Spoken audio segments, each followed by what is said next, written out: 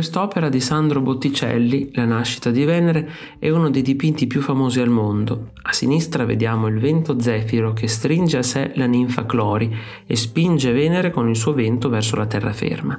Ad attenderla un'altra ninfa, pronta a coprirne le nudità, con una veste decorata di boccioli in fiore. La postura di Venere si rifà alla statuaria classica, che nella Firenze del tempo riscuoteva un grande successo.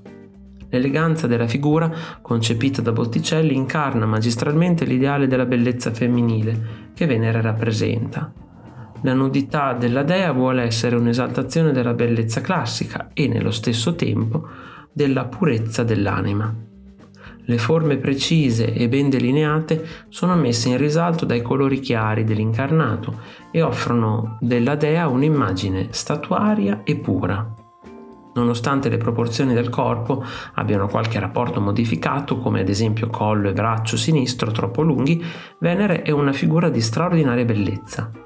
Osservate la pelle delicata e i morbidi ricci fluttuanti. La dea ci viene incontro sulla sua conchiglia dorata, il vento soffia su di lei, delle rose e i boccioli di arancio alle sue spalle sono screziati d'oro.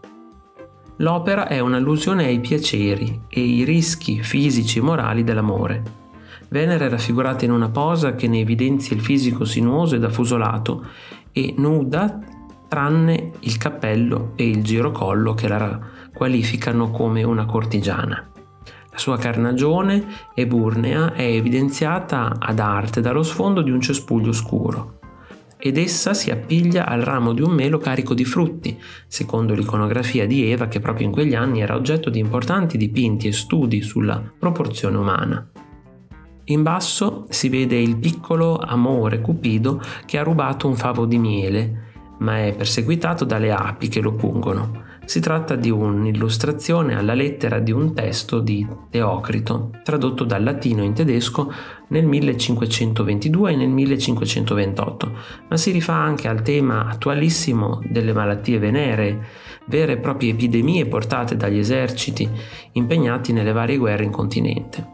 Il paesaggio a destra, con il picco roccioso su un corso d'acqua, ricorda da vicino gli scenari tipici della scuola danubiana, di cui Cranach fu uno dei principali esponenti. La Venere di Urbino di Tiziano è un grande capolavoro della storia dell'arte. L'opera fu commissionata dal duca Guidobaldo della Rovere per ragioni politiche e patrimoniali. Egli infatti nel 1534 aveva sposato Giuliana Varano, di soli 10 anni, che gli aveva portato in dote il ducato di Camerino. Ogni dettaglio risulta significativo al fine dell'istruzione della giovane donna, che all'epoca del dipinto aveva solo 14 anni. Così la presenza delle rose rimanda ai piaceri e alle pene dell'amore. Come si usa dire, non c'è rosa senza spine. La posizione della mano sul pube indica pudicizia e individua l'amore matrimoniale come il naturale coronamento di un rapporto legittimo, aspetto confermato dal fatto che la mano è ornata dall'anello nuziale. La fanciulla, distesa nuda sul letto con un atteggiamento di grande sensualità, vuole essere di insegnamento alla giovane sposa sull'importante ruolo dell'amore nell'ambito del matrimonio. La scelta del tipo fisico poi è particolarmente calzante, dal momento che questa Venere è bella per il gusto dell'epoca, ma non appariscente, così come si conviene a una moglie devota. Simbolo di fedeltà, il cagnolino addormentato. All'inizio della sua carriera Poussin viaggiò in Italia e fu introdotto in una cerchia di importanti mecenati romani, tra cui l'antiquario Cassiano dal Pozzo. Il classicismo di Poussin, alimentato dalla sua conoscenza della letteratura e dell'arte antica, fu riscaldato dallo studio della pittura veneziana. Venere e Adone rivela l'influenza di Tiziano nella composizione, nella colorazione e nell'atmosfera. La composizione è costruita su una serie di diagonali opposte che mettono in risalto le membra formose e il ventre morbido di Venere e gettano gli amanti nell'ombra, facendo presagire l'imminente destino di Adone. Secondo le metamorfosi di Ovidio, Venere e il suo amante mortale Adone cercarono l'ombra di un pioppo durante una pausa dalla caccia. La dea mescola baci e parole, spiegando ad Adone perché gli ha proibito di inseguire animali selvatici e pericolosi, suoi nemici mortali. Gli amanti sono accompagnati da una schiera di putti che preparano il carro dorato di Venere. Una coppia di putti reclinati insieme a una coppia di colombe imita la postura degli amanti. Lancia in mano, corno elicoidale e cane vicino. Adone è pronto a disobbedire a Venere e ad ascoltare il richiamo della caccia. L'esito tragico, Adone viene ucciso da un cinghiale, è preannunciato dal putto addormentato, dalla torcia incustodita e dalle nuvole minacciose. Adone indossa una corona di anemoni, il fiore che Venere avrebbe creato in sua memoria, cospargendo il suo sangue di nettare. Venere, la dea dell'amore, è la più bella delle divinità ed è da sempre considerata come la personificazione per eccellenza del fascino femminile. Qui viene rappresentata con il figlio Cupido che le tiene uno specchio in modo che nella sua immagine riflessa possa guardare sia se stessa che lo spettatore. Lo specchio rappresenta la vanitas, ovvero una metafora del trascorrere del tempo e della bellezza destinata a svanire. Associato alla figura di Cupido, però può anche simboleggiare l'amore fugace o la superiorità del vero amore sul semplice desiderio. La donna dà la schiena allo spettatore ed è adagiata su un letto le cui morbide lenzuola ne enfatizzano le curve generose. Pare che quest'opera sia stata dipinta per Gaspar de Guzman, conte di Olivares, primo ministro del re Filippo IV di Spagna tra il 1621 e il 1643. Il conte fu uno dei politici più potenti della sua epoca, amante della bella vita e grande collezionista d'opere d'arte, per cui è molto probabile che sia stato proprio lui a commissionare un nudo così sensuale.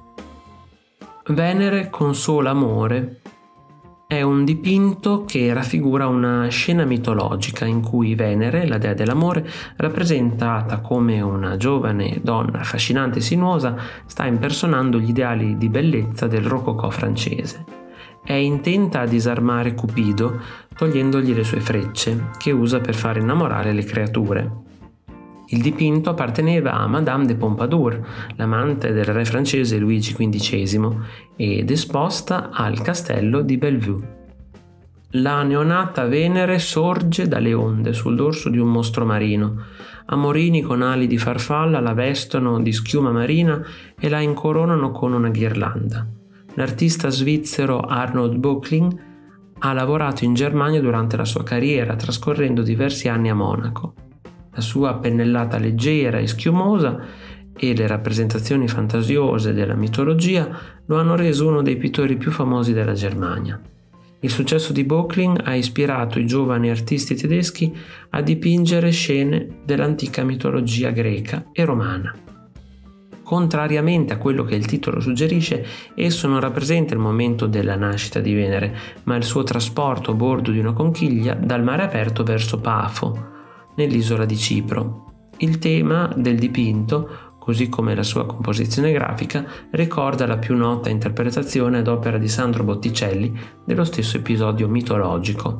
Nell'opera di Bouguereau possiamo ritrovare anche alcuni elementi ripresi dall'affresco cinquecentesco di Raffaello Sanzio, Il trionfo di Galatea, come l'acqua, la conchiglia, il delfino e gli amorini in cielo. Elementi nuovi invece sono le conchiglie suonate per annunciare l'arrivo della primavera, Venere appunto.